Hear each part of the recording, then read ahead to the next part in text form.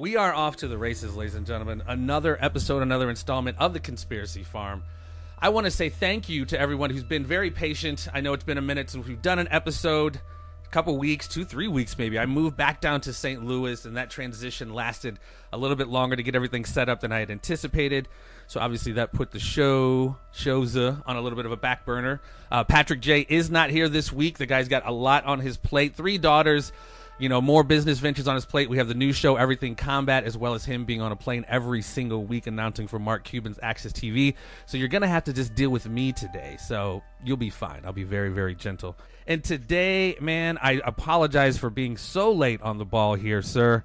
But as we talked a little bit off air, this is one of those subjects that I could talk for hours and hours and days and days. It runs a very close second to the JFK assassination, which I can go on forever about. I really wanted to take a break from the geopolitical madness as we've seen in the last week and how it's manifesting. It's so absolutely sad.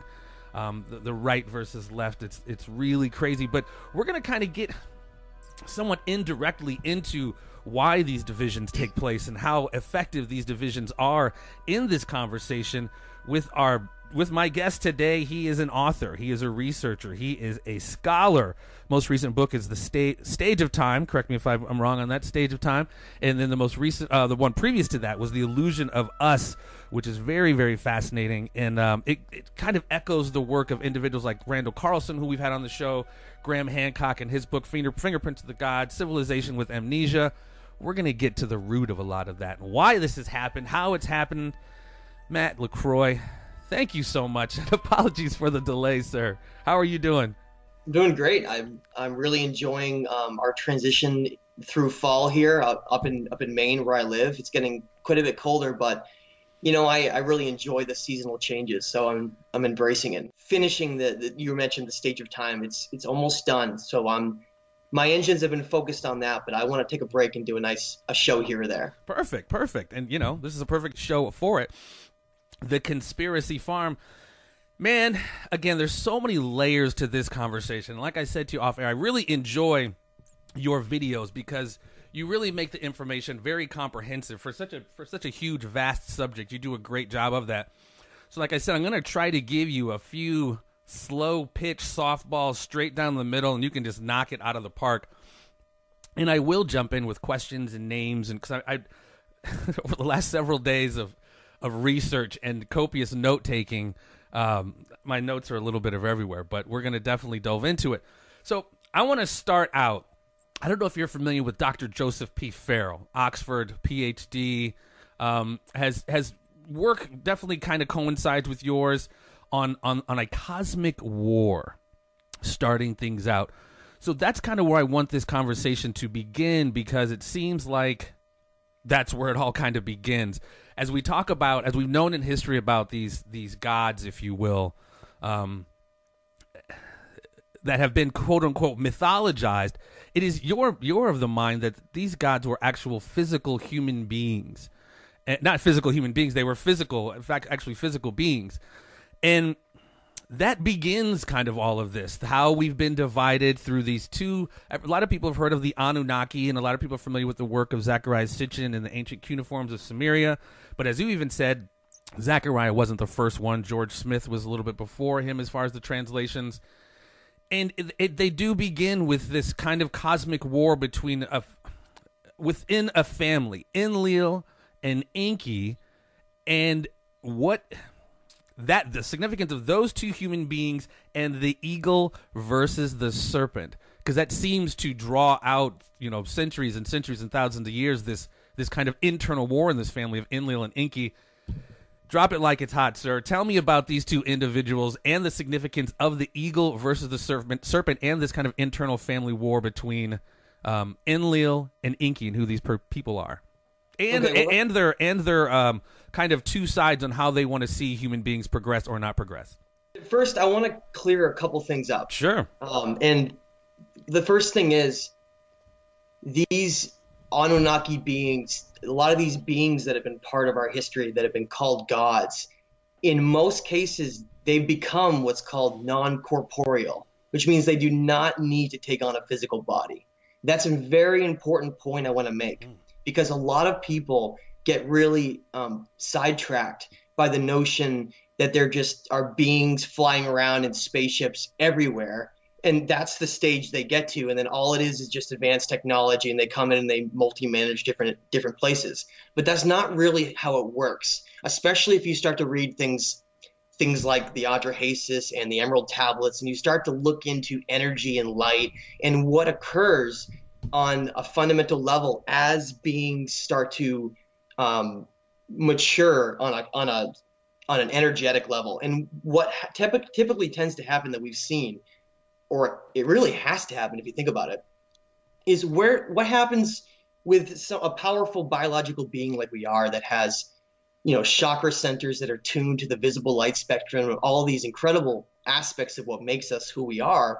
When you look at an ancient civilization, and I want to mention a couple in specifically that are more or less tied together, and that would be something like you mentioned the Anunnaki, which are in many cases just a collection of different races and some beings. I think there's a lot of strong evidence, especially if you look at the Dogon out of Mali, Africa, that their strong connections talking about Sirius, the star constellation, and the Nomo, and how you can relate that back to the mitre hat and showing Enki and the famous fish suit that he wore in Mesopotamia. To me, that correlates and connects back because they strongly talk about Sirius. And then you have places like Orion with the Great Pyramid of Giza and the King's Chamber that, lines up perfectly to Orion, the masculine side. So here you have these two locations that automatically pop up. And furthermore, you look into the ancient Hopi and how and the Mayans, they talk all about the Pleiadians. And so here we have these three locations that are brought up over and over again in ancient cultures all around the world.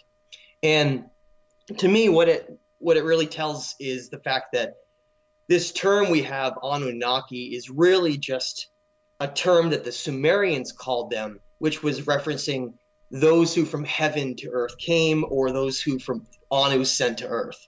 Now, when you have advanced beings that are more than 1 million years old potentially, and I know that's hard for a lot of people to wrap their head around, but when you have that happen, if a species is not going to annihilate and destroy itself, they have to transform into some kind of the next stage of their evolution. And that is the physical body in the third dimension that we see, everything around us in the third dimension, is just a stage, a stepping stone towards a much higher place.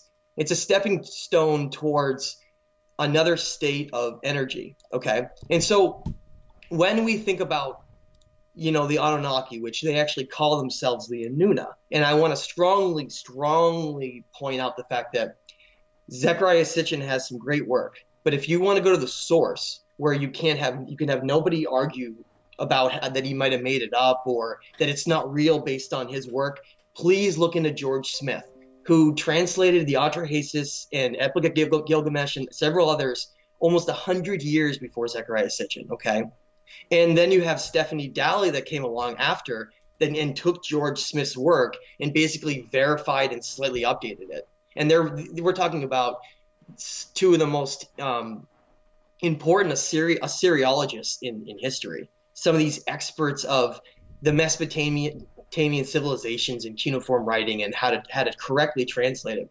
So when you read Stephanie Dalley and George Smith and you correlate a lot of this work, it blows your mind because all of a sudden you don't think to yourself, wait a minute, is this one person's mistranslation? But here's all these other experts that translated the same way or in many ways the same way. And to me, we need to really strongly look at that. And most people have never even heard of those two names, right? They've never even heard of George Smith and Stephanie Dalley. I hadn't before. I was very familiar with Zecharia Sitchin, but I'd never heard of George Smith. And the question you should be asking is why? Yeah. Why do we have the most important translators in history, in my opinion, that no one's ever heard of? And I think there's a very good reason for that, and that is what we're going to get into is that this information, once you actually go in and you study it and you compare it to historical facts, it starts to really make sense for why certain things have happened. So getting back to what I was saying, beings throughout at least the galaxy and what we know of from the information we can gather and what we understand about physics and, string theory and everything that we can incorporate into our knowledge and understanding of how reality works, shows us, and especially if you read the Atrahasis, it tells us essentially that powerful beings, meaning they had the ability to actually to affect the third dimension. Some have called them magicians in the past, and there's been a lot of different names because some beings become powerful enough that they can actually manipulate the events of reality. Okay, they have the ability to alter both where their energy resides, meaning if they had a biological being in the third dimension like human beings that was designed to match their DNA, then they could incarnate and use or influence us at any point that they wanted. And that's how this game works. Okay. So when you mention a lot of these names, when you mention names like Enki and Enlil, and then you mention some of the other names later on, like Zeus and Poseidon, and you bring up, you essentially go down the list of a lot of these ancient gods throughout history, you start to see some very strong correlations. And the way that I see those correlations is the fact that these incarnations, like for instance, Thoth, one of the most famous of all of these beings, right? He's one of these gods of ancient Egypt. When it was known as the land of Kem or Kemet, if you read the Emerald Tablets, it specifically mentions that he's an incarnation from the time of Atlantis. Okay, it's an incarnation of his previous being, which we can connect to something like Ningshita. Okay, if you go back all the way back into Mesopotamia in these times. So what I'm trying to say is, when we come up across a lot of these names and a lot of these different powerful figures throughout history, some of them were human and some of them were not. Meaning that some of them were the direct reflection of talking about these beings in maybe a non-physical form. And then some of them were actual people that they had incarnated into for various reasons, like if they needed to be in charge of a powerful civilization, they could incarnate into a bloodline king, and then they could rule through that. So that's how we should really look at this, is this cosmic battle essentially you bring up is the idea of, here you have an incredibly important biological being, Homo sapiens. We are, one of the reasons why all this is kept secret is that our importance, if it got out, it would fundamentally change how people view and act in reality. Okay. As well as the architects of society's ability to hold on to people. If we started to begin to receive the truth about really who we are, the origin of civilization and human beings, that could obviously, I think that's part of the psychology, as you'll get into, of why they had to create this false reality for us so we don't get who we really are. Exactly. That's very well said. So back in the day, when, thousands of years ago, you had these beings that came here, okay? And they refer to themselves, and I'm going to have some direct translations from Stephanie Daly and George Smith in the new book, The Stage of Time. Actually, I have quite a few. I think people are really going to enjoy a place where they can read the Atrahasis, the Enuma Elish, the Emerald Tablets, all and many, many, many more, all in the same place. Okay, and what they essentially say, if you go in a place like the Atrahasis, is that these beings back in the day, long ago, they were competing for how the humanity, essentially the human race would go. What would its future be? And that's what this big struggle has been, because there are other beings that are very benevolent, and some of them look at what's going on here, and if you look at it from the outside, if you just take yourself and say to yourself, okay, I'm no longer a human being, I'm just something like a spiritual essence of energy that's objectively observing Earth in our history and what we do here, how we spend our time. If you look at it, it really is an energetic slavery of what's occurring here. Because wow, I like that term, energetic slavery. People are being forced and kept in their lowest form of energy possible, so that what you said, they'll never be able to ascend their energy at all, and they'll never change.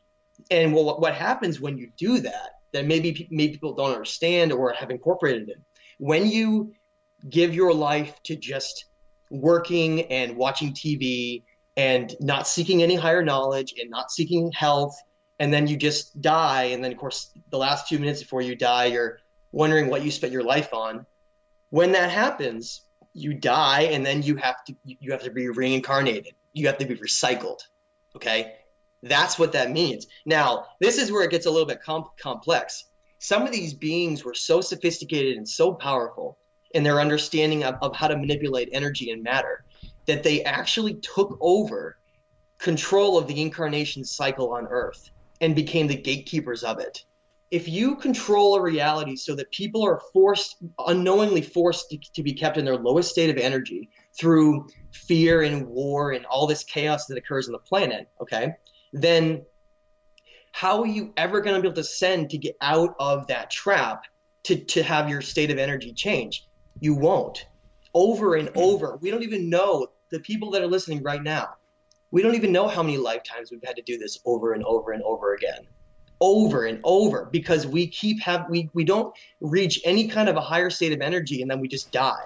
We see that playing out every single day, and I know you're going to get more into this, but the notion of your enlils and your eagles, your kind of eagle, however you describe that, that's been going on for so long. So you're right. I mean, not only are we just busy and don't have time to look into this stuff, the whole framework of society is geared to keep us, like you said, in that lower energy realm. And people like you and I who have these conversations like, no, there's something else going on. We're crazy. You know what I mean? No, go back to sleep. Yeah. Go keep up with the Kardashians. Go stomp people on Black Friday for sales and get your new iPhone. It's all kind of geared in, interwoven in our society to remain lower energy, as you say.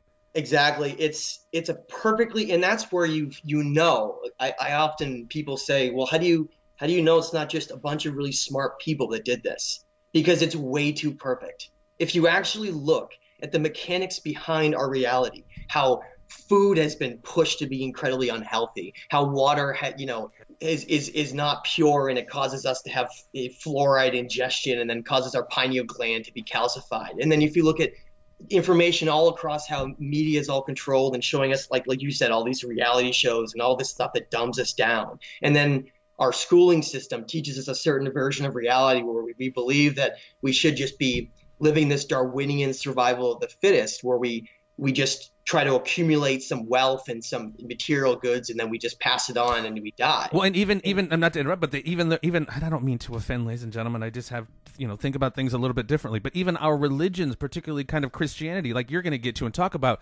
we're amazing beings of light. But in some of these religions, nope, you are just condemned by sin out of the box, and they had to send this begotten Son to absolve of these sins, as opposed to like we're talking about. No. We've been kind of bamboozled in that regard, and we're not flawed. We are magnificent human beings that, like you said, it eludes us because of the way society is structured. When I realized that for the first time, I think I had to sit down on the ground for like 4 hours, just sit there and realize that shocking realization that, first of all, what you realize about yourself, and as opposed to what you've been told, which is an incredible moment when you realize that about what we really are on an infinite energetic conscious level, rather than just being this physical body that just dies and then worms eat it and that's it. Yeah. Right. And then on the other side, it's amazing, right? You realize that you're this incredible being of light that has the potential to reach anything. And yet then you look at our reality, you see that every single construct behind it is trying to prevent us from reaching that point. Yeah. And to me, that's a mind-blowing thing to wrap your head around. It really is. It's almost like being in some kind of a science fiction movie. It really is. Our reality can often be stranger than fiction. You've sounded like oftentimes that you're like in my head. And a great metaphor for this is the movie The Matrix. Not only have they created a false reality that we think is real, we're just like when Morpheus holds up the battery, we're just energy sources for the machine. Yes, and so we're just these energetic sources, and what happens to our energy? Well, you only have a certain amount of energy that you can use in your day before you have to then charge your battery, sleeping, right? And that means that if you did want to try to discover all of these truths and spend a lot of time researching and studying and pondering and walking around outside and, considering all of these things and trying to figure them out, where are you supposed to get the time to do that? Right.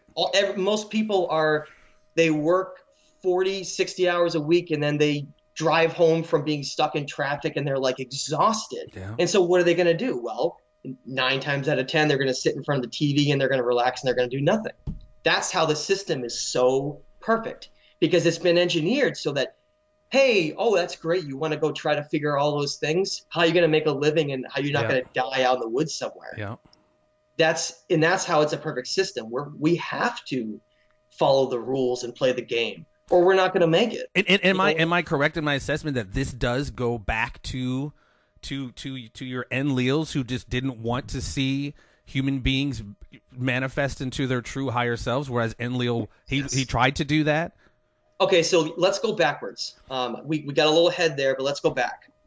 So these beings that came here, look at our world today. Most of the powerful leaders and organizations throughout history have been part of these kingship model structures, these royal bloodline families, and we still see it today, which is bizarre if you think about it, why we still have that. But yet it's reflection back on what really hasn't changed at all, and that is that if you read all of these tablets and you look at what they say and you try to understand it, you find out that these beings have a royal hierarchy structure. Okay, and that's where ours came from. Hence the kingship was lowered from heaven. Exactly. The Sumerian king list, that is the very first thing that it says on the Sumerian king list, is that kingship was lowered from heaven. And then it tells you where it went in the Fertile Crescent, and then after the flood, it says that it was lowered again. Basically just telling us and informing us that everything we see around us, laws, everything, is simply a reflection of what they developed and created here on Earth. Okay? So these beings come here. Why did they come here? Well, they came here for several reasons. They came here to harness the energy of the Earth, because Earth, which they called Ki, was very, very important. Everything is not the same. You can't just take Earth and then just pick another planet and be like, okay, they're all planets, so they're all the same. Every planet, every star has a unique signature of energy, okay? And one of the reasons why Earth has so much life is that it has an incredibly high amount of energy, the potential it has here. And that's why you have so much life here and so much potential that could happen. Well, so these beings came here and they found this, what I like to call the living library of life here, species everywhere. And we had these early pre-hominids, the Neanderthal and the Denisovian here. And you had all these things coexisting in peace and perfection on this planet. And they came here and they brought what the Gnostics call duality, meaning that before they came, there was no evil, there was no war and chaos, none of that existed. And they brought it here, and they turned this reality here into this dualistic reality. And essentially came here because of the energy of the Earth, and because the Earth has incredibly rare resources, okay? Now, what do non-physical – remember, they can become physical whenever they want to, but they remain, for the most part, like I said, non-corporeal. They can remain as non-physical beings, and they reside in higher dimensions. Remember, the third dimension is the only dimension where matter is physical, okay? So if you ascend and you start meditating and you're in an incredibly deep state, you'll realize that you no longer feel being in your body. That's because you've essentially reached a higher state. Now, most of the time that's temporary, because you have to open your eyes at some point. Sure. And you have to come back and you have to live in a third dimensional body. But as you follow this path and you study all these ancient writings and these secret societies and what they said, you can follow and you can basically change your state so that you can coexist in both the third dimension as well as the fourth and fifth dimension essentially at the same time. And that is part of this whole path that they don't want people to reach, okay? Now, these beings, they knew that the Neanderthal and the Denisovian had a similar makeup genetically to them, okay? And there was no other being on the planet that they would have the ability to incarnate into and use with a large brain, because it just didn't exist. And so, but I want to also mention that this vision of humanity is so much farther beyond Darwinian evolution that I want to bring up the fact that I believe all the life here and Denisovians and Neanderthals, they're part of outside influences from other ancient civilizations that came here long before. Okay, so this isn't just a situation where the Anunnaki arrived here and all this stuff was here randomly by accident and then they took it over. No, there was actually this cosmic war you mentioned. Mm-hmm. This is part of this idea of how this place is a free will zone. That's how it was set up and established, which means they had the ability to do whatever they wanted. And that's why this occurred, okay? And so these beings came here and they decided that they wanted to, control the energy of the earth and the incarnation cycles here too, because they essentially feed off. They can feed off of our energy, like in the Matrix. If you look and watch that movie and you see how the energy is being consumed like a battery, that's essentially what it's like for us being here. Okay, so we're like these batteries, these super batteries that are running around on the planet, and they essentially jump started our DNA. That's the missing link that happened somewhere around 200,000 years ago, according to all the ancient Mesopotamian records. And the Atrahasis is, in my opinion, the best example, along with the Enuma Elish Tablet 6, that really talks about how human beings were jump-started using their DNA. And that's the explanation for why we have no physical traits that belong in the animal kingdom. We don't really have very much hair. We can't survive out in the wild. We're not like anything else on this planet. And our non-coding DNA that we have inside proves, which represents the fact that we have DNA that doesn't match any other species on the planet. Okay, but something you've mentioned a couple times, and I don't want to assume that people kind of know exactly what this is. You haven't mentioned it yet, but I'm assuming it's kind of in tandem. The Nag Hammadi scriptures as well as the Enuma Elish. What is that exactly? Okay, well, the Enuma Elish is one of these Mesopotamian cuneiform writings. It's right up there with the Atrahasis as part of these ancient cuneiform writings that talk about ancient humanity and the events that occurred in the past.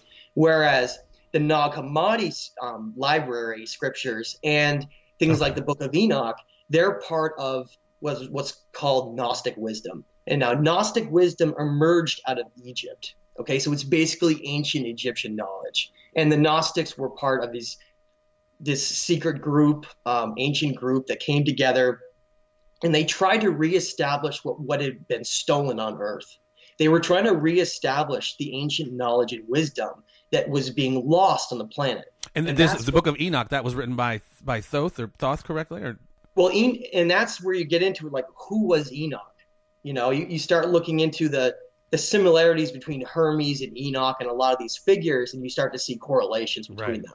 And so that's where this battle of the eagle and the serpent comes in, whereas after human beings were jump-started, okay, and we had this whole reign of kingships on Earth. Remember, these beings became greatly divided, okay? If people don't know, they became greatly divided over the future of humanity. And so there was factions that broke out between this royal family. And so one of these factions had beings like Enki and Thoth and Ninmah, Isis, and then the other side, in others, and then the other side, this more benevolent side, they had, of course, Enlil and his son Ninurta, and a lot of these figures like Marduk, in my opinion. So you have these two divided sides who are competing with how the human race is gonna end up. Now, the reason why things have gone the way they have is that for two reasons. One, remember I said there's a royal hierarchy structure that's present within these beings, and one of the problems with that is that Enlil is essentially one of the highest rating in terms of his decision making in his class. Okay, and so one of these beings who became greatly jealous and angered by humanity, and you can see that in the ancient Garden of Eden story. Okay, in that story, the god figure is Enlil. Okay, meanwhile the serpent figure is Enki. Okay, so go back and read that. but understand that it's been an inverted story to try to make us think that eating from the tree of good and knowledge would somehow be a bad thing. Well, and that's what started the original sin, which necessitated the begotten Son to come, which is just, again, so fascinating that we were just condemned by this weird original sin and original story that just locked us into being just horrible sinners. Yeah, and so exactly. And so after this God figure being played by Enlil, who took on the role of Yahweh Jehovah, this is the great Abrahamic religion, essentially the ruler of all of those. He is the God figure in all of those. And then of course you have some what I believe is this Christ figure, this sacrificial Christ figure, which I believe is Marduk. Okay, so we have these, which was actually a firstborn son of Enki. That's what gets so confusing. So many people say to me, "Wait a minute, why are there symbols of the dragon and symbols of serpents being affiliated with the Vatican?" Because Marduk is part of Enki's family. Now, I didn't get into these symbols, and I want to explain it. These beings, they go far beyond just the linear understanding of how they portray information. So they gave themselves symbols to portray everything that they represented. So instead of being the seasons or the different archetypes of the human mind, look at it in this way. If you have a divide that occurs between one side who wants seeking higher knowledge and seeking balance and higher energy, and then you have another side that is jealous about the fact that this animal, this Neanderthal Denisovian ape animal, which we do have connections back to that, they became very jealous over the fact that we were given such gifts by Enki, this master geneticist, that tricked them into creating this worker here that could be an incarnation worker that ended up having the potential to be even greater than them. Wow. That's what this all gets down to. In a nutshell, these beings some of them are incredibly angry at the fact about how our story turned out. We were never supposed to be as incredible as we are.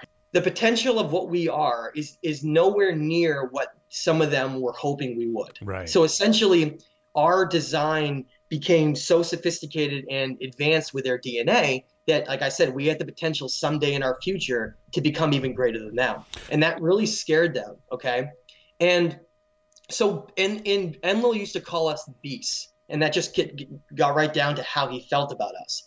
And so what essentially happened is, because the last two zodiacal time periods, we look back at Pisces, the one we're still in right now, this time period was allowed to be ruled by a certain side of these groups, yes. And that's why it ended up being such a negative duality. So his time's going to come up soon as the procession of Aquarius comes in. Before we talk about original sin and Enlil being the Enki being the master geneticist, and how we're a product of his toolings. Talk to me about Adam. Adam's role, the biblical role. We know what that was, but who was Adam in the context of your research? Adam had a couple different names. His real name, if you want to get past the biblical name, was actually Adamu. And there's been a couple other names that have been given, but essentially was the first human being that was ever designed on the earth. And he was considered a perfect being, designed so perfectly that actually that is where the fear came from. Was here you have this perfect being, and it has the potential to become so consciously aware that it will end up taking over its own reality, and it'll break this spell here of them controlling our reality and controlling the incarnation. That's what it's all about. It's all about controlling energy and resources. Yeah. After successional lines of Adam and the different family, the members that came from that, and if you go look at genealogy table of Adam in the early times, you'll see Enoch right below, a couple people right below that. That's because back in the day, these human beings were so smart and so sophisticated that they were essentially almost gods themselves. Okay. And then we had something happen. Enlil and others decided that the only means to stifle this growth was from a two-pronged situation.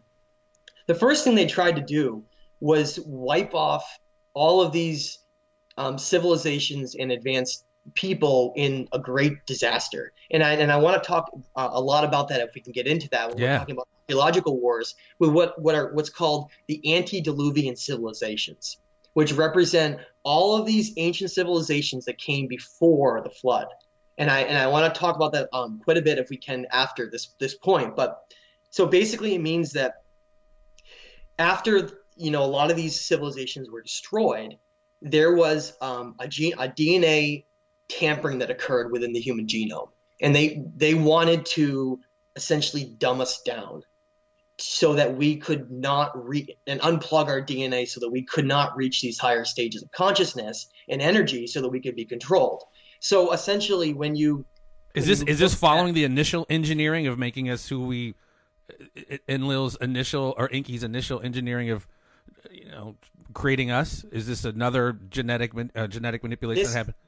Yeah, and this had nothing to do with anything with Enki or anything with them wanting to do this. This was purely based on Enlil and that side of the hierarchy that was, number one, in charge, and number two, they realized that if they lost control of conscious energy on the earth, that the whole game would be up. The whole game would be up, and they also could see the future of the potential of what the human race could become. And so they dumbed down the human genome. And I like to talk a lot about this when I refer to the fact that if you take a more advanced DNA test, a blood test, okay, and I highly recommend that people do this, get past the antigens known as A, B, O, all of those. That's what's called a primary antigen in blood. Okay, there's what's called a secondary antigen, which represents this Rh factor. Now, it's interesting that most people have no idea that this even exists. If you were to look at the most common people that are tested, is mothers, what their Rh factor is. And of course, no people just don't even know what that means. What it means is this: when they genetically downgraded us, they downgraded us by incorporating certain primate DNA back into us to essentially bring us back to an earlier state. And now what that primate was closely related to what's called the rhesus monkey. Okay, people can find those if they look in places like Madagascar.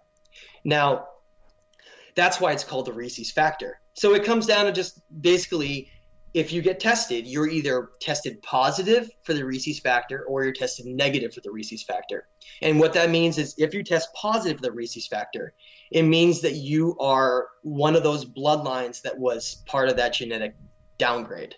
And now I want to point out is that related to the Atlanteans at all, or descendants of Atlantis? Okay. And I can bring that up in a second. Sure. And it's amazing. So if you test negative, if you're Rh negative, it means that you're part of a very small percentage of the world's population that has an older bloodline that still is separated into different. Now, those percentages might shock people, especially when they start thinking, wow, why is everybody all asleep all around me and not understanding any of this stuff? And I seem like some kind of a crazy person. Well, according to the most recent data, somewhere around 85% of the world's population is Rh positive, whereas 15% or less is Rh negative. Now, where did that come from? Well, during the time of Atlantis, one of these antediluvian civilizations we're going to talk about, they had a percentage of their population that left before it was destroyed, and they went to places like the Basque region of Spain and Morocco and some other parts like in France. Northern Africa, yeah. Yeah, and so today, that's where you find the highest percentages of Rh negative. Okay, so it's pretty startling to see those correlations. Now, what that essentially means is we have two different genetic bloodline groups running around the planet, and one of them greatly outnumbers the other. And a lot of those people that find themselves researching this stuff and trying to go down this rabbit hole, the reason they get looked at so crazy is they become so far ahead of understanding the real information that makes up our reality that the other individuals become so ignorant of that information that it just automatically gets rejected as being crazy. Yeah. And that's how it works. So if you're really frustrated, you're walking around trying to explain Sumerian king lists to people, There's a reason why they don't understand what you're talking about in most Right. cases, is because it's not taught in school. And there's no way that they could probably ever come across it to even look at it. It's the way that our system has been set up. Well, I mean, like, it's just it's just more dumbing down going on. We see it in our modern day society. So between, like you said, us not having time to look into it and just it not being a priority just because of our, kind of social engineering, it's no wonder why we don't. People look at us crazy. That's why it's refreshing to have conversations like this, because of course you're not crazy, and it's just like the information is so deep and it's so vast, and the implications of all this are just so huge. I'm sorry, go ahead. Yeah. So I mean, so this eagle and the serpent. Let me get back to the symbology of what that means. These two factions of these beings became so greatly divided that they actually used to go to war with each other. A lot of Mesopotamian records that talk about Sippar, these locations in the Fertile Crescent, which is today the area of Iraq and Syria. Those areas used to have antediluvian civilizations that far predate 10,000 years ago. Okay, and that's the first point I really to make here, is that we essentially have these two completely different time periods of human history that are separated by great disasters. And that's why all of this technical sophistication became lost to us. Okay, now what you can see in correlation to all these around the world is that these beings became fractured and greatly divided, and they took on certain symbols to represent themselves and those civilizations they were in charge of. And so they were given different regions of the earth, right? They were assigned different places because they were fighting so much. So, someone would get, like Enki got a lot of Africa, and Enlil got a lot of the Mesopotamian area, and so on. And so the symbols they took on, and I'll explain those, civilizations all throughout history carry them. And to this day, you can still see them. And that was Enki and Thoth and Ninmah and whatever group was part of this benevolent side of wanting higher consciousness and humanity and knowledge. They were always represented by this serpent-dragon combination. They always show this plumed or feathered serpent. And a lot of people try to take that in a linear way and try to picture some giant bird flying through the air or something. It's nothing to do with that. It's completely metaphorical. It represents, think about what the serpent represents if it was to transform. A winged serpent becomes a dragon, and that represents transformation. That's why the caduceus medical symbol has interwoven serpents up it that then have wings at the top, okay?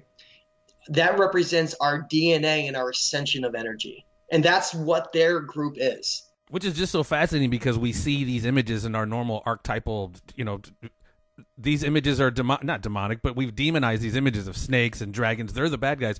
And not just, and you're going to get into it, but like you said, we've been dominated by the image of the eagle. Look at America is an eagle, and the coat of arms in Mexico is an eagle with a snake in its mouth, and I'm sure you're going to get to that as well. But yeah, go ahead. And so we see these symbols still today. You walk outside and you see an ambulance go by you, and you're going to see that medical caduceus symbol right on there. It's all throughout medicine, and yet we believe that serpents are evil, and yet one of the most important symbols of all that represents healing in medicine is a serpent. It doesn't make any sense until you understand that those symbols were inverted, right? To have their opposite meanings. And so let me explain something. So then Enlil and this whole side of wanting to control and rule us through war and power, their symbol became the eagle and its variations, which include the phoenix. Okay, now we've been manipulated into believing, or most people, that the eagle represents freedom and sovereignty, when in reality it actually doesn't. And I want to obviously point out the fact that I love eagles and it has nothing to do with eagles. It simply represents this. The eagle is the highest flying bird of all. It sees everything. It is a powerful symbol that represents both seeing everything and having power over everything. Okay, that's why if you look at during the metamorphosis of the Roman Empire, when they were the Byzantine Empire, the reason they have the double-headed Byzantine eagle was that during that time period, they were having an expansion of the empire, and they wanted to show that they could see everything, that they could see both ways, and that nothing would get by them. They were basically the masters. And that's why we look at these symbols today, and it starts to make sense.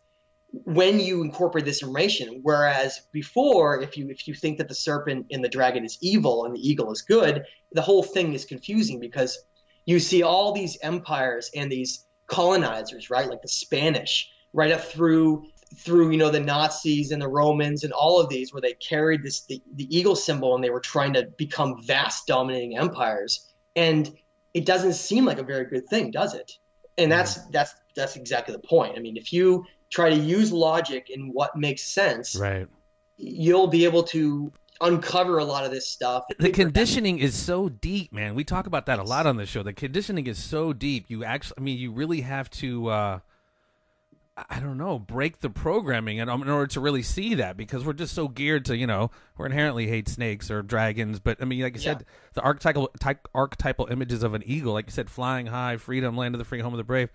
And, it's just been inverted. Like you said, the reality has just been inverted. It's crazy. And probably the best example of any flag on the entire planet, the coat of arms and the Mexican flag, it shows, like you said, it shows an eagle that is grasping and holding a serpent in its talons. Okay. Now, some people will come back and be like to me and say, well, hey, Matt, I was taught that the Aztec were led by an eagle to an island where it then became a symbol for them to create their civilization. Right. That's not true. That's one of these influences of when the Spanish sent, Cortez over and they colonized and destroyed the Aztec culture. That's where these stories were then infused in. When you had this infusion of Catholic religion into all of Mexico, that's how you had this confusion start. That's not where it came from. How was Cortez? I mean, you have the backstory on that. The Incan or the Aztecs were awaiting a certain god that, coincidentally wound up looking similar to Cortez when he came. Speak to that, and how Cortez was allowed to be so effective, because the Aztec kind of embraced him with open arms because they were expecting the return of this deity. After the Antediluvian civilizations were destroyed, between the 10,000 and 12,000 year period, we had this restart of civilizations on the planet.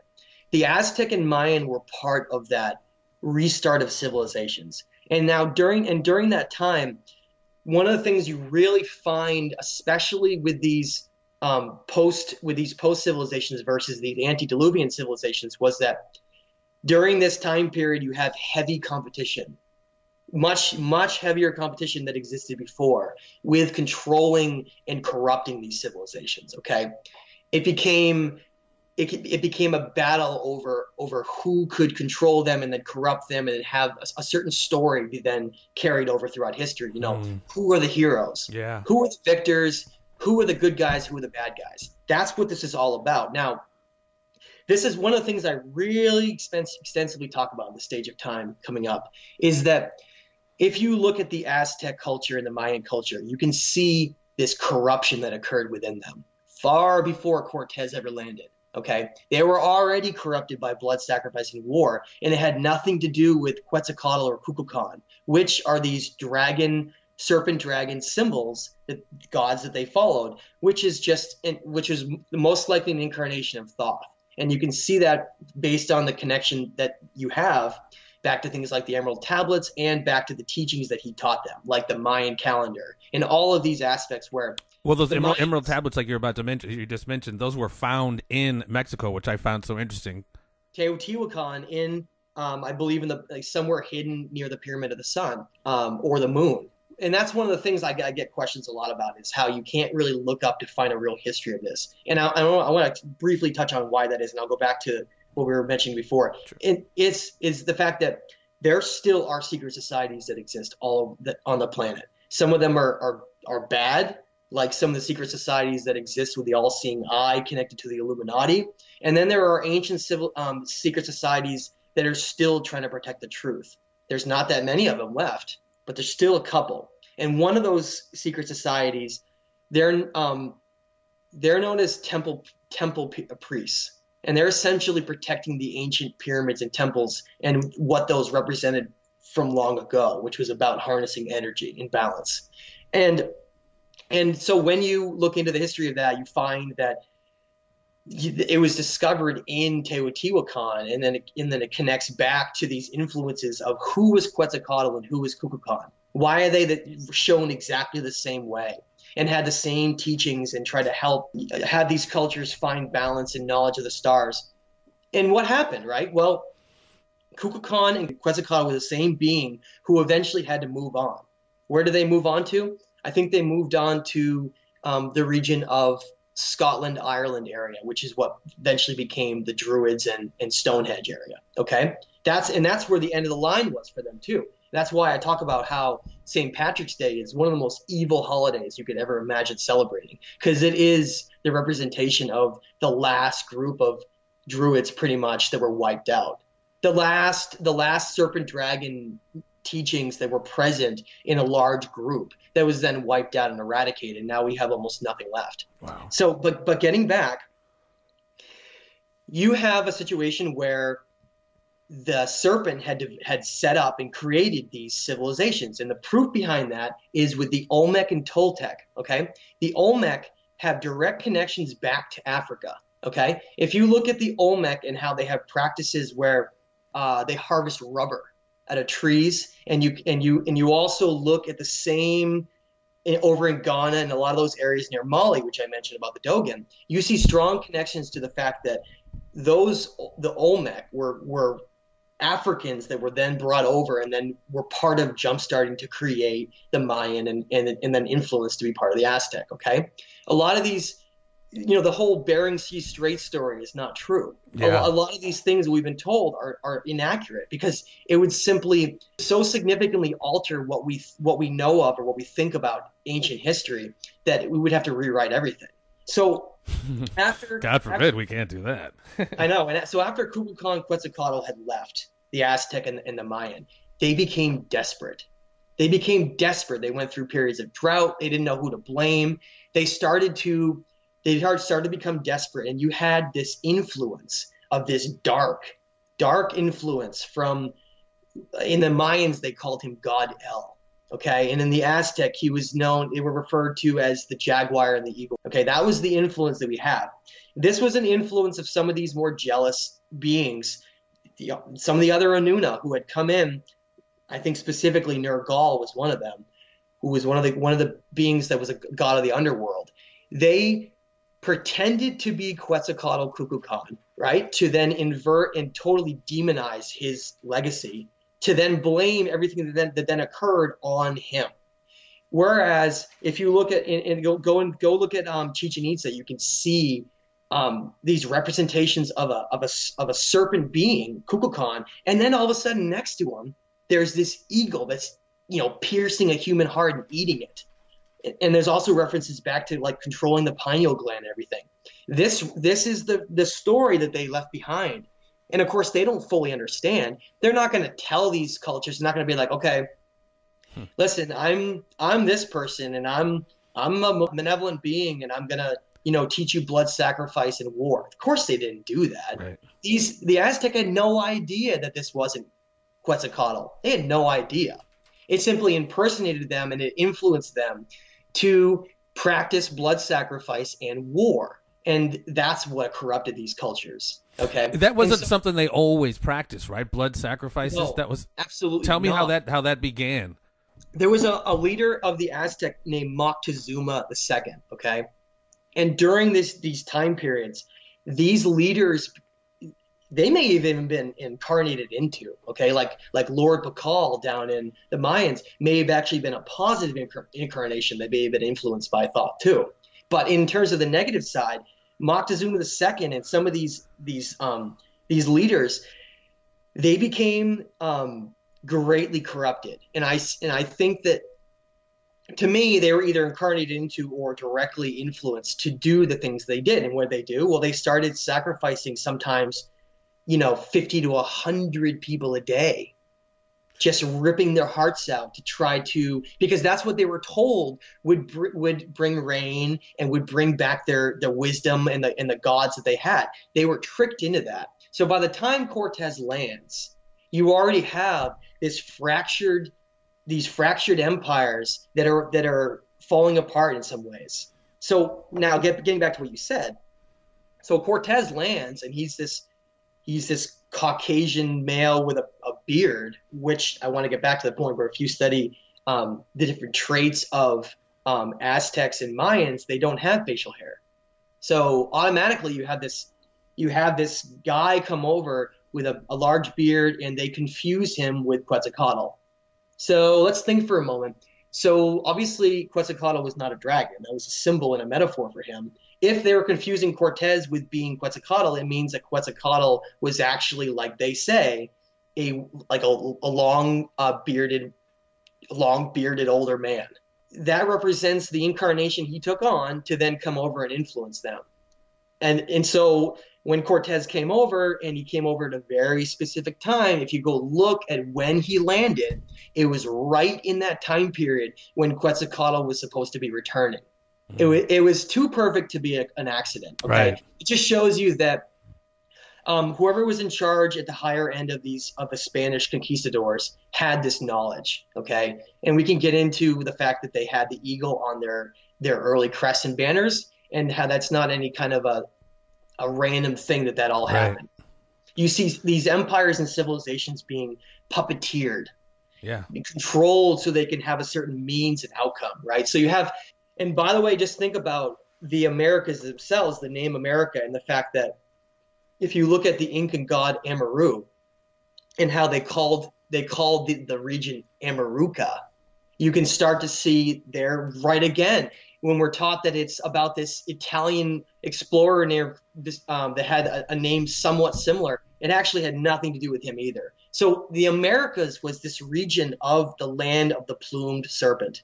That's what the name even means, because from South America all the way up through all the way up through Mexico and into the United States, you had this worshiping of the serpent and dragon.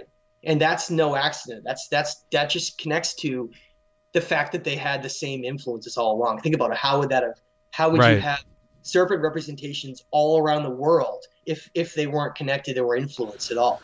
Very fascinating.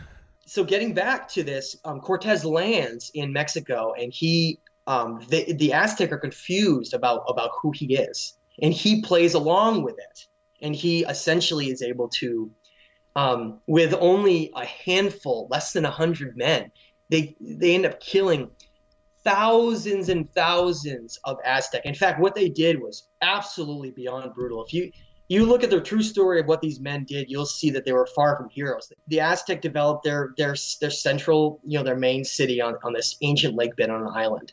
And so Cortez comes in, and he surrounds the city, and he blocks every single land bridge that escapes this lake, and he traps the Aztec inside their city, and he causes them to all starve to death. Over 100,000 were killed through starvation, and that's what he essentially did. The Spanish were pretty known for their ruthlessness with their two inquisitions and things like that. Yeah, without a doubt. And so right after this occurred, you saw this symbol of Mexico appear, and it representing this conquering of the serpent by the eagle, right? And it makes total sense if you look.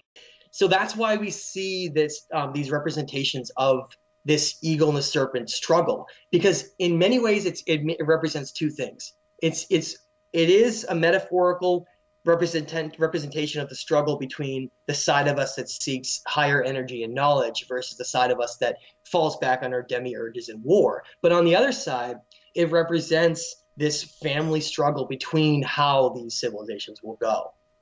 So fascinating. Well, and you said a lot of this, it sounds like after Atlantis and, some of the remnants of that knowledge spread throughout the world, be it, Japan, China, throughout the United States as well. Talk to me about some of the native cultures here down south, like the Hopi and the Pueblos, how they were influenced by all of this.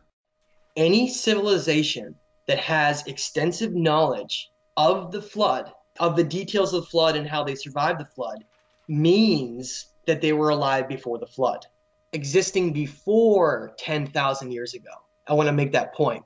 Now, those include the pre-Inca, the early Mesopotamians, before we think of the Sumerians that left a lot of the stuff we talk about now, and ancient Egypt, which was called Kemet, not Egypt, that was a later name. Mm-hmm. The Slavic area where Bosnia is, where they're discovering some of these ancient pyramids with perfectly cut stepping stones that they found to be just like all the other pyramids around the world that represent the Pyramid of the Sun, the Pyramid of the Moon.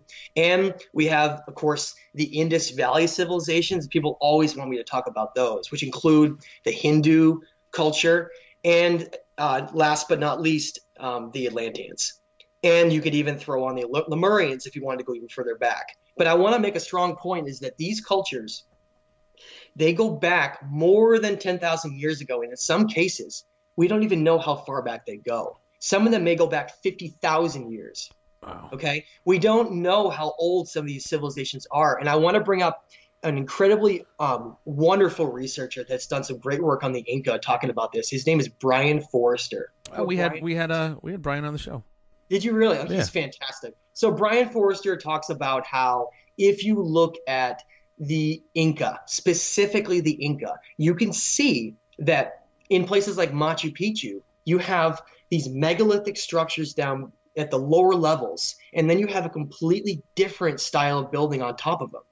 Completely different, okay? And you see that all around these. Well, not even just style, wasn't it? Weren't these stones dated completely, like hundreds of years separately? They were dated differently, and they were carved totally differently. Yeah. That's what we're about to get into right now. Sorry. So when we look at these locations I mentioned, which when I mentioned Mesopotamian region, you have to include Turkey right into Lebanon with all of these megalithic structures. Göbekli Tepe. Exactly. Göbekli Tepe in Turkey. Anywhere in the world that you find large, and that's what megalithic means. Right. Megalithic means a large single stone that was carved, okay? Now, the problem with that is that how do you move it? How do you move these blocks that weigh tons? Go look at Baalbek, Lebanon, okay? Or go look in Egypt at the unfinished obelisk. We're talking about rocks, stone blocks that have been carved into something that are so big that even today, in most cases, we could not move. So many people come in, they say, yes, we could move them. No, we can't. And that's what's even more amazing about it is that we're told that these civilizations back in the day were just developing, and they moved all of these massive stones with just rollers on wooden blocks or whatever it was. None of it makes any sense until you start to incorporate that all of these megalithic structures that, like I mentioned, that these civilizations around the world, they're all part of a lost history, a completely lost time period that had sophisticated knowledge. Now, this is where it might help some people understand. After this deluge and these cataclysms that occurred, you look at geologic and ice core records. Okay, you look at ice core records from Greenland. You can see that the climate had these dramatic fluctuations that you almost can't see at all, even close in the last 20,000 years. We're talking about fluctuations that are so dramatic that they show that not only the climate of the planet became violent, but the Earth changes as well, led to the disappearance of all of these civilizations that I want to strongly make a point again, that they were extremely sophisticated and they were wiped out. Well, that's consistent with, obviously a lot of archaeological work, but Randall Carlson said that as well. You could, date this cataclysm back to, I think, between about 10,500 to 12,000, but there was that black mat of basically ash that they were able to ascertain. It has those nanodiamonds and just all these different things that they know a certain cataclysm happened at a certain time. So the nanodiamonds represent an impact that occurred, and I think that impact occurred first. I think that there was, based on what we see with the disturbance of how we're finding new evidence of Planet 9 disturbing comets and asteroids in the Kuiper Belt, okay? The Kuiper Belt's a recent new discovery, and it's that Planet 9, same as Planet X? Yes, and it's more than 10 times as large as our asteroid belt that exists between Mars and Jupiter, okay? And so here you have this massive asteroid and comet field that exists around our outer solar system. And if you have something that perturbs those objects, they can send comets and asteroids flying into the central solar system. And that's exactly why we see these periods of these cycles of destruction on the planet that also coincide with sun changes too. So it's these combination of these multiple factors that come together. Does our position in the galactic plane have anything to do with that as well? And that's another factor that you also have to incorporate is because our solar system is moving, just like everything is moving. And as we're moving closer to the center of our galaxy, which we're nearing now, the energies change and all of these factors come into play. Okay. Now, so what happened that if we look at, you mentioned nanodiamonds, You look at these impact craters up in Canada. You look at the ice core samples from Greenland. You can pinpoint that there was an event that occurred somewhere around 12,800 years ago or so. And then, this is what's hard for for people to sometimes incorporate. Then there was another event that occurred. So there was a two-pronged situation, two events. One was an impact of a fragmented comet that looks like it hit the ice caps. And the second was this massive tectonic earth-changing event that allowed a lot of places like Atlantis and these other places to completely disappear, okay? Now, going back, what that means is these events were so destructive that, like I mentioned, these civilizations all around the world had such sophisticated understanding of energy that they were harnessing massive amounts of it. Think about it. What kind of energy could you harness out of the Great Pyramid of Giza? It's almost beyond our ability to understand, because we don't have anything that can even generate that kind of energy.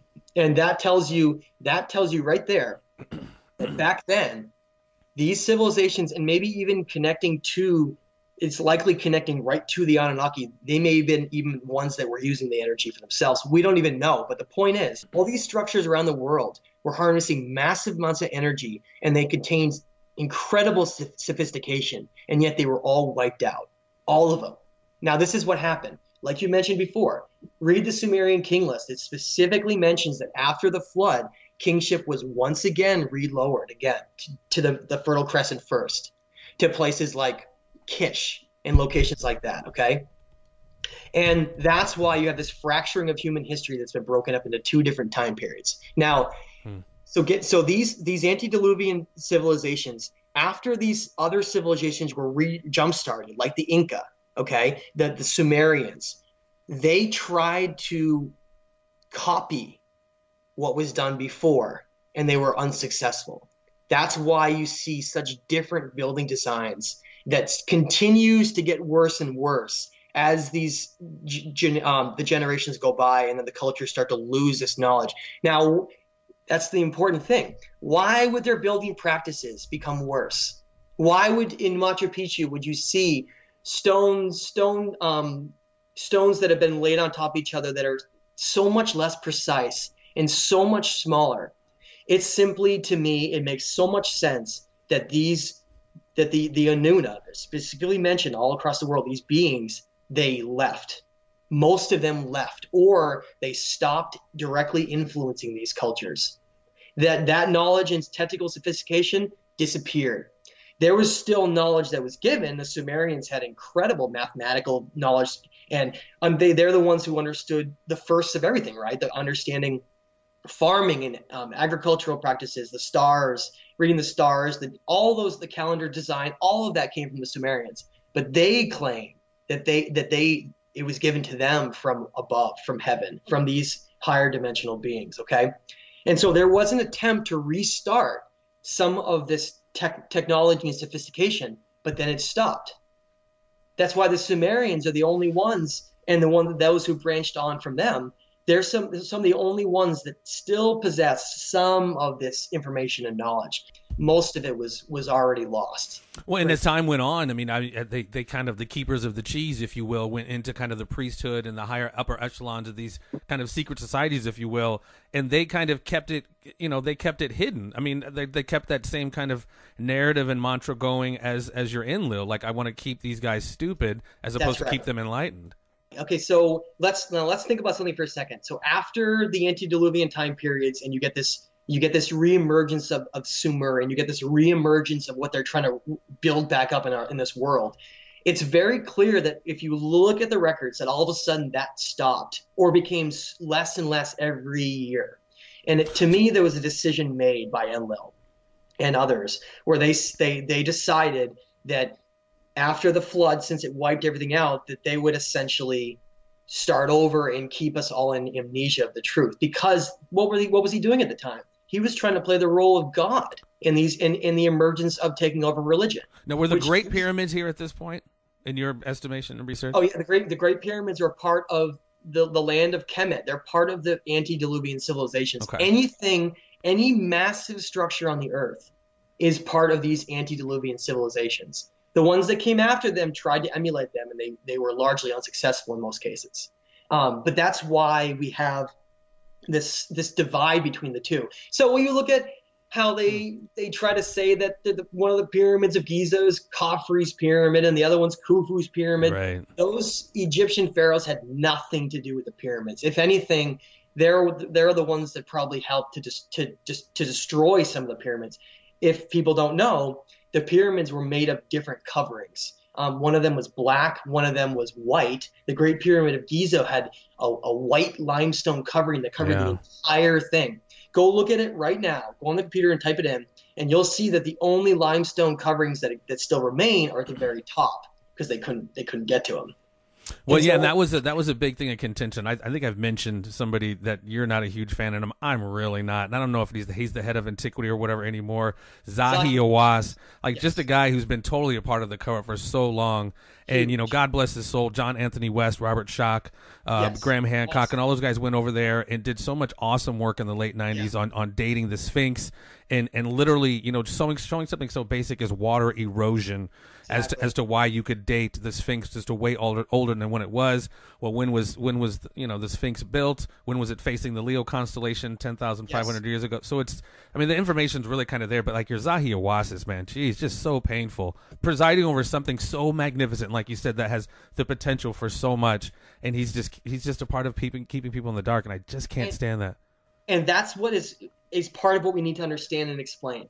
So again, the other question I get so much is if everything you're saying is true and all these civilizations are a lot older and there's all this evidence, then how does nobody know about any of it? And this is what's going to get into these archaeological wars we're talking about. That's a good segue for it. Yeah, it is. That is what I wanted to segue into before we go. How is the fact that nobody knows about this stuff? You have to go in to understand how controlled our world has become by certain powerful families like the Rothschilds and the Rockefellers, and a lot of these families who have been able to monopolize and take control of basically all of the governments and power of the world through the monetary system. Well, even before that, and this is still a part of the archaeological wars, the sieges of Nineveh. When you start talking about, the archaeological kind of looting that went on, because, Nineveh, a place that you're talking about, the Fertile Crescent, that area, is so rich with this kind of antiquity. It's been going on for a long time, and that's why, we're going to talk about it. Are these wars in Iraq? Are these wars in Syria? Are these a part of these things? So when did it begin, right? When did this war begin? I can trace it back to somewhere just before the Roman Empire, somewhere during the time period of when you saw some of, for instance, when the Ashurbanipal library fell to the siege of Nineveh. And that's a video that I actually have a documentary one I made talking about that on my channel, because that's an area that I've heavily studied because it connects to this moment in time when there was a race to destroy. That's hard for people to accept, but to destroy, hide, and suppress. I mean, this is essentially the Library of Alexandria met the same fate. That's right. Yeah. Most people have never even heard of the Library of Ashurbanipal, except for the fact that if you go look at where did the Atrahasis come from, where did some versions of the Enuma Elish, where did a lot of these Epic of Gilgamesh, where did a lot of these versions besides Babylon come from? Well, they came from the Ashurbanipal library, and then Babylon had some versions too. But essentially, you had these key locations where records were being kept that then were sought for destruction. Now, like I was saying, what was the symbol of the Roman Empire? It was the eagle. Yeah. At that point, we had this decision made to then create a massive empire on the planet that could go around and destroy not only the ancient evidence that existed, but be part of a legacy that would destroy any of the people connected to. That's why you had this war against the Gnostics and pagans. Any religion that didn't follow this powerful monotheistic Abrahamic religions, they were wiped out and cleansed, right? And that's what the whole story has been all along. So we look at something like the Nag Hammadi scriptures or Gobekli Tepe, situations where we found, or like the Dead Sea Scrolls in the Book of Enoch, okay? Though they were found in caves that were deliberately hidden and sealed. Mm-hmm. buried underground in some cases. Göbekli Tepe was found buried under mountains of dirt. Yeah. The Nag Hammadi scriptures were found in a cave. We're talking about information that was being hunted down. And the only way to protect it was to hide it until the future, when that system was no longer in place as much, so that this information could get out. So all we have left are the scraps that haven't been destroyed. Yeah. Or they're kept like man. That's another good point. Yeah, the one what is it? The British Library that has just all of those archives that just haven't even been translated yet. Where is all this information that still exists? It's in two places. It's being guarded by the Smithsonian in the United States, and it's being guarded by the Vatican in Europe. That's who's controlling the world's archaeology right now. Okay. Wow. Now, how do they do that? You mentioned Zahi Hawass. It's not that hard to do when you can control every aspect of who gets put into office and controlling the governments through controlling their money. You can make any decision you want. So what do? Well, you just put someone in charge who's going to follow the rules that have been established and this predetermined narrative that's been given. You put them in place everywhere around the world, everywhere, like head of Smithsonian, and so that they all will play the game. I don't know if you saw the video. I think it was last summer. It was Graham Hancock, and somehow he got Zahi Hawass there, and they were supposed to debate about everything. He acted like he didn't know what Göbekli Tepe was, and he literally went petulant. He had a tantrum like a child. I'm like, wow, dude, can't you just agree without him? He stormed out. He's like, it was just embarrassing. But it's just indicative of kind of what you're talking about. That they know they're lying. They know, and more importantly, they're absolutely covering it up. Let me give you an example. We just had all of these discoveries of tunnels that have been found, in Egypt, in near places like under the Great Pyramids of Giza and the Sphinx. Okay, if you actually, and there's another video I have on my channel too. Check it out about these secrets. But they have found essentially tunnels a massive underground cavern tunnel system that may be far more extensive than even what we see above ground. Not in terms of large pyramids, but in terms of large underground areas that have been created. Now, if you go look, like here's a great one, for instance, go look at an aerial shot of above the Sphinx head, right? Above its head, you'll see clear as day an area that's been created to go down into the head of the Sphinx. And there's even pictures of Zahi Hawass himself, who is going down into the Sphinx. They have tunnels underneath one of the paws, in front of the Sphinx, and on the head. So then what was the Sphinx, right? Is it a guardian? Maybe it's guarding these tunnels, and that's exactly what it was. The Sphinx is not a pharaoh. The image we see of the Sphinx was greatly degraded and altered. Well, yeah, you could totally see the head is like a whole totally different head now. The Sphinx is supposed to be a lion, just like you said. It's supposed to represent the age of Leo, and it faces east. Okay, it's protecting the entrance to these tunnels. Now, where do these tunnels go? Well, number one, they go deep underground, and it's part of this harnessing of the energy aspect. And number two, they go to what may be the most fantastic library ever erected on Earth, and it's called the Halls of Amenti, okay, or the Hall of Records. Yeah. You have a place that is supposed to exist that's been referenced by many in the past, where it's supposed to have all the secrets of humanity's past. Okay, now the reason I bring that up is we just had all kinds of discoveries about these tombs. Go look up the tomb of the birds, okay? They just found tunnels under there that connect all the way to all of these pyramids and then the Sphinx, and you realize that it's all part of an interconnected tunnel system. But at the same time, Zahi Hawass and these organizations will give statements saying that the tunnels lead nowhere, they're of no significant importance, and yet they're going down in like ladders leading down into these incredible tunnels, and they're showing blackness disappearing, and yet they don't show where they go. I mean, we're not stupid. No. It's just that people have their time is so consumed that they can't take some time to sit down and look at all this. And then if they were to try to think that this stuff is happening, how are they going to be looked at? How are people going to view them? And that's what keeps all this stuff hidden. Well, and you know what the beautiful thing is, from a larger perspective, man, I mean, going into this age of Aquarius, it's so beautiful because, like I said, John Anthony West's work, Graham Hancock's work, all these guys' work, I mean, it's really starting to turn that basic, elementary, rudimentary Egyptology narrative on its head, work like yours, even just conversations like this, people at least hopefully start asking more questions, which slowly, hopefully leads to that, as you talked about in your book, you're an expansion of consciousness, kind of a reshifting of your paradigm of what is in your world. That's right.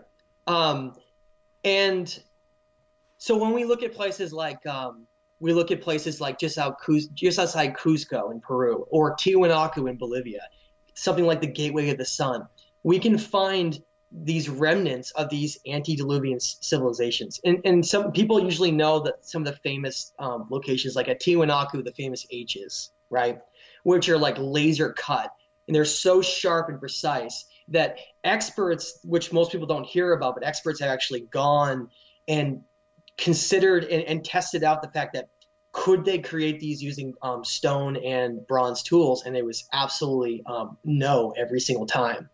So we're told that civilization arose 5,000 years ago in the Fertile Crescent area and then slowly developed around the world as nomadic tribes, and yet we have this sophisticated building that completely contradicts everything that we're told. And that's why I'm trying to, in the new books, talk so extensively about these antediluvian civilizations, because they represent the missing link to understanding how far back the timeline of humans go, and then looking into, well, where did all this come from, and how did human beings get this jump start with their genetics to become what we are now? And so those are those two big secrets they don't want people to know about. Well, that was even written in the Bible, wasn't it? Something about the sons of God laying with the daughters of men. I mean, you can see in places in Genesis where they accidentally mention God's plural instead of God.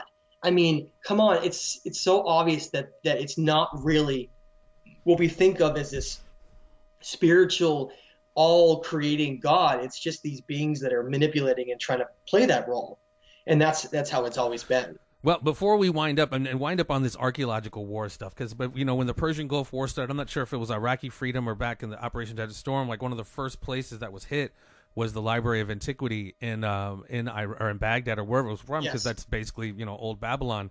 How much do you think what's going on now, the wars in Iraq, the wars in Syria, we've seen, I mean, whatever, I'm not sure how hip you are to this, but, our government as well as other Western governments are funding ISIS and the terrorists as a proxy war, and they're going into places like Nineveh and destroying several different ancient sites. How much do you think that is a part of the Enlil, basically, the workings of Enlil? If we get past the idea that we were really there to things like secure spread democracy, the banking system of the planet and the oil. Let's get past that for a minute. Yes, those are reasons why we're there. But I think the main reason why we had to go in there was that we were reaching this time period where discoveries were about to be made. Okay, and they had to put a stop to that. So how would you prevent anyone from going in and studying a location? Well, you would just create a war there. It's very easy to do, and then it would be so dangerous that, number one, nobody would be able to go to study that. Number two, those things could be destroyed and nobody would know or have any connection to who did it.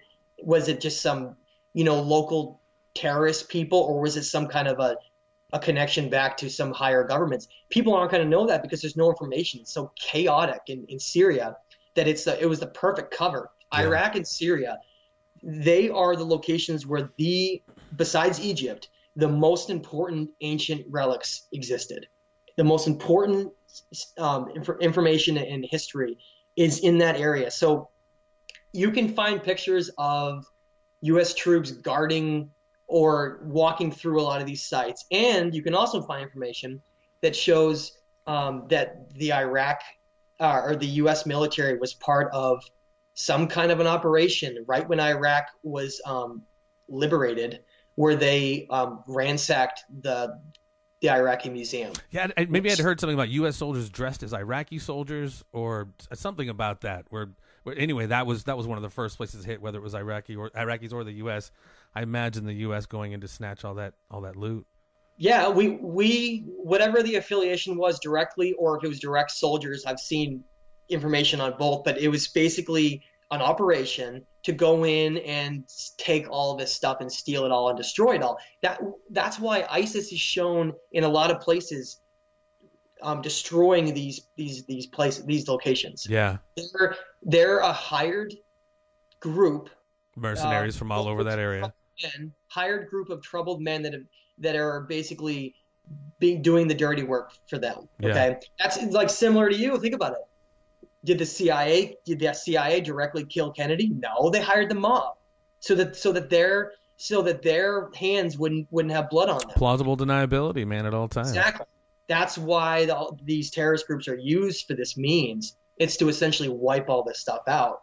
Okay, to wipe it out so that this perpetual lie and doctrine that we're being given can continue. I mean, bro, it's beyond even lie. I mean, it goes back to the cosmic war, to this very moment. The inversion of reality is just absolutely. It's insane. It's just so it's crazy to me, and I'm really hoping that is true, that we're moving into another celestial epoch or whatever with Aquarius, where this is more coming out, and we're moving away from the wars, and just, I mean, we're seeing now, whether it's real or not, the Jewish synagogue, insane. The guy sending bombs all over the country, insane. Well, our political leaders, kind of okaying physical violence, basically. I mean, we're in crazy freaking times, man. So basically, you have this rise of Zionism, which is part of the Rothschild family, where they want to have, this superior race, kind of similar to what the Nazis wanted, but they were part of, that Aryan race. What is going on with all these bloodlines fighting? What are they doing? They're trying to have this master superior bloodline control the world, and they want to essentially depopulate a lot of the rest of the population. It's sinister and really sick, and it's one of the areas that a lot of people will avoid because of the energy that's associated with it. But the truth is, when you look at the fact that wars have been funded and fueled directly from both sides, sure, and on almost every single occasion, and created as a means to have some kind of an outcome, one of those outcomes, unfortunately, is a lot of people end up losing their lives. I think you're right. In my just own personal opinion, I think there is going to be a large culling of the population. And if you've seen the movie Judge Dredd, the mega cities, everyone's in mega cities. Everyone has a phone. Everybody's tagged. Everyone's being watched, surveilled. You can't, almost Mark of the Beast style, you can't move anywhere without a chip or some kind of digital XYZ. Yeah. I think that's part of the rise of cryptocurrency, etc. And and then the outside's going to be kind of the savage land, your preppers, your people living off the land, et cetera, et cetera. But that's kind of a doomsday scenario. But I see it going. I really don't know. I talked the other day about Civil War II. It seems like they're prepping for something like that. I mean, obviously they do use wars to get rid of people. But what do you see is coming up here, man, in the next few years? The whole idea by them is they want to divide. That's what Democrat, Republican. That's what all these things are. They're just divisions. Yeah. They're a means of having people not come together. Okay, and so at the same token, you see all this hatred for so many people around the world in groups that it's just like empty and really ridiculous if you think about it. And that's all just this deep-seated hatred that's been created to divide us. Now, maybe this is a nice place to transition to so we can have a nice happy note, which I usually always talk about this as an ending anyway. But these different zodiacal time periods are how the energy of that time period is determined. So Pisces, the last two zodiacal time periods have featured a negative polarity. And Pisces, in many ways, from the research I've done, that was more of a trick that was done because I think Marduk was involved, and he was technically on Enki's side. So there's a lot of confusion in how these beings determine who's going to rule a certain age and what that energy is going to be. But basically, it comes down to this. These beings have to follow and adhere to balance. Okay, they know that the time period of Aquarius, no matter what, is a positive polarity. Okay, so that means that the reason all this is going down right now, this is basically the end of a dying empire, and that's the empire of what we see around the world with this, try to create wars and try to acquire all the natural resources and care little about the natural environment. That's this what we're leading up to this. And this transcends right, left, ladies and gentlemen, by the way. This just gigantic conclusion to everything they've been trying to lead us to. And the reason so much is happening in the last couple of years is that they're trying to accelerate it because just like the Mayans said, and we're reaching the galactic center, and we're reaching this universal consciousness. So our energy is automatically going up, no matter what, despite all the ways they're trying to dumb us down physically. So that means that they have to do an increasing number of things to keep us in this lower state of energy. And that the reason they're doing that, they're trying to establish who these heroes are of our reality and who the enemies are and what the truth is versus what's not true, so that when we do go into Aquarius, it can all be completely backwards. They're trying to set the stage for the future to not have the information needed so that they can accelerate to the next stage of their evolution, of their conscious evolution, energetic evolution, which is, a time of Aquarius, when the veil is lifted and humanity reaches the next stage in its path. And that's what this battle and war is over. It's what will humanity's future will be, and what will the majority of the population end up following. And so you and I and those out there who are even just on a minor level trying to help a few people, that goes a lot further than we might realize. It doesn't take much to tip the scales. And right now we're at the point where this system is starting to crack, and that's why so much is happening to try to bring it to tighten it back up and go back to the old way. But you can't. I mean, the rabbit's out of the hat. There's no way to put it back. We are quickly realizing the truth. And so then do you think there needs to be the other way, a storm before the calm? But there's going to be some very challenging couple of years coming up. But once we get through that, I think there's going to be this dramatic reversal, because as an age is transitioning, you get chaos. It's this, again, the dying empire aspect. These beings of the eagle, they don't want to let go of power here. They don't want to let go of what's been designed here perfectly around all of this. And it really is. It's a wicked, wicked, wicked, perfect design. Yeah. When you see how the media, they're controlling the narrative of how we think through religions, through these think tanks, the universities, it is very wicked and very entrenched. It is. And so then the most common thing I have people ask me about this in regards to this is, if the truth is getting out so fast, then why are so many people still asleep? The answer to that is, for someone to actually wake up. It's not about them coming across an Ancient Aliens episode or finding some little tidbit here. Because what's going to happen, right? Someone gets interested for 2 hours on a weekend, right? They're, oh my God, that's amazing. I'm going to look at it. Are they going to continue? Or are they going to just put it aside and go back to their other reality because it's too difficult to try to incorporate all of that? Right. Here we are, we're these beings that have a very short amount of time here on the planet. And we have free will, which means we can decide to do whatever we want. But the constructs that have been created around us often prevents us from following a certain path because of how it's been designed. And I strongly encourage people to have that, follow the path, regardless of how difficult it is as much as they can. Because in the end, when we think about what we're leaving behind here and what we're going to be doing for the future of our entire species, this is the moment in time that's never existed before, when technology and an interconnected community has access to any piece of information that we've ever had. Right. And so now is the time when we have to make this great stand and not pretend that someone's going to come save us. And because this is the moment when I think you see the whole term millennials and all of these different terms that are used for this certain group that a lot of people think are like ruining the world and such. But you see this group that's fundamentally different than the old ways. They don't want to work 60-hour weeks. They want to pursue different aspects of their happiness. This represents this fracturing of what has been protected and generation after generation taught. That's no longer the case. Right now, we're seeing this time when we're having this great leap and this great change. But instead of just focusing on games and the fun of all the technology that we're being given, we should use it as a means to become as light as possible for people. They want to break this illusion here. They want to break all this that's going on to try to get away from the distractions.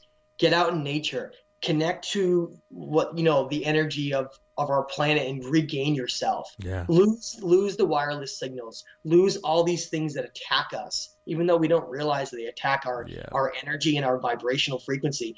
We have to get back and have this cleanse of both our physical body from a lot of things that are bad inside us, as well as this cleanse mentally, and just reset ourselves, and then decide whatever path we want to take that feels the most right inside.